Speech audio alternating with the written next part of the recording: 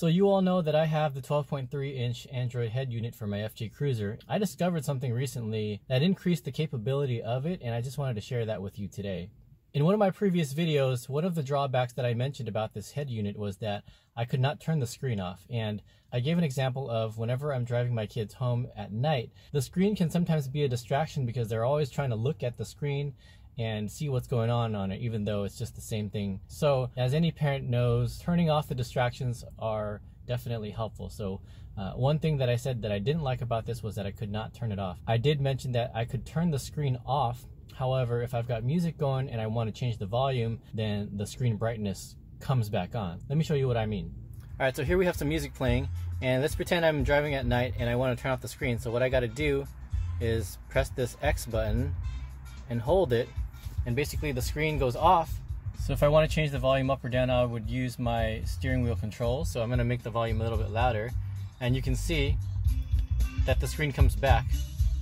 If I really wanted to turn it off, turn off all distractions, I would have to mute and then turn off the screen, right?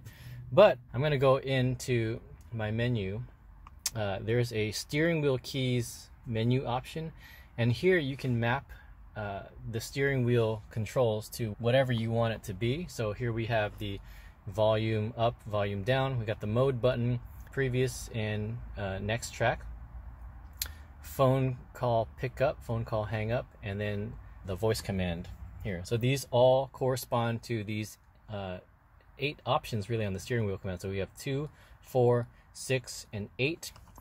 Here we have 2, 4, 5, 6, 7, and 8, right? So these all correspond to something. So the customization to these steering wheel options is twofold. Let's start with the volume up, right? If I start with this, if I tap this, right, it'll select it, and it'll say the key has been defined. Press steering wheel key will change. So if I press it again, it will allow me to go in here and select options for what I want this button to do. And right now, clearly I want it to be volume up, right? But you'll notice here that it gives you 2 options. It says please select short click and please select long click. So really I can turn a singular function on this steering wheel control to 2 functions. So in essence, I have 8 buttons here on the steering wheel. However, I can map all of these things to have 2 functions. So really I can have 16 different functions here.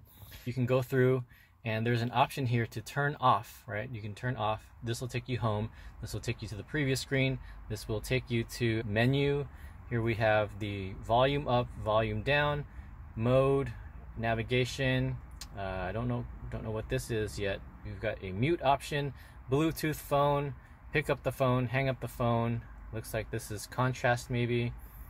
Microphone, stop, track back, track forward, reverse, fast forward, loud, select, menu, AV in, music, equalizer. You know, the list goes on and on and on. So you can really see the different customization options. And then over here you see you have a long click option. So it's basically the same thing. If you hold it as a long click, it will give you a second option. So that's pretty cool. Going back to the example of trying to get my kids to fall asleep while I'm driving them home, let's just map this. So we're going to select this by tapping it. And then, so short click, let's set it to, yeah, it's already set to mute, right? And then long click, if I wanted to set it to turn off the unit, that's an option that I can do. And then I've got to save it.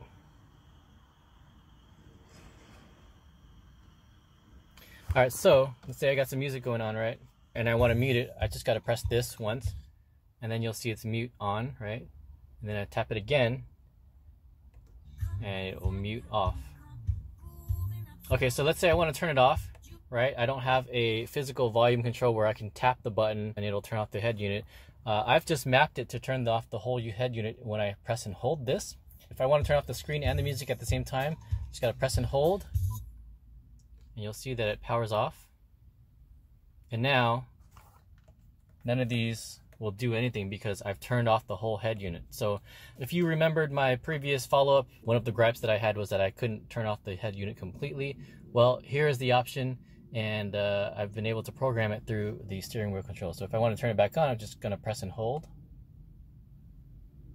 and it comes back on. So So that's pretty cool. It gives you another 8 options of controls, and I think it makes it a little bit more versatile than I initially thought it was.